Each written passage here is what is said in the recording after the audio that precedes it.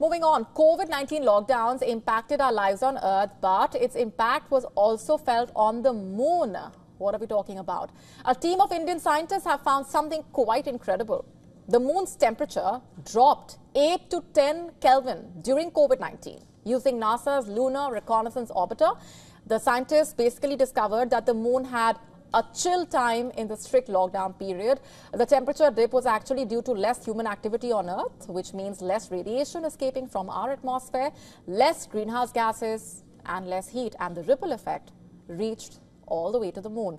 Scientists looked at 6 different sites on the moon's near side using data from 2017 to 2023 and found 2020 was the coldest year up there. Temperatures started to rise again in 2021 and 2022 as we got back to business on Earth. But that is not all. The scientists think we could use moon-based observatories to keep an eye on Earth's changes.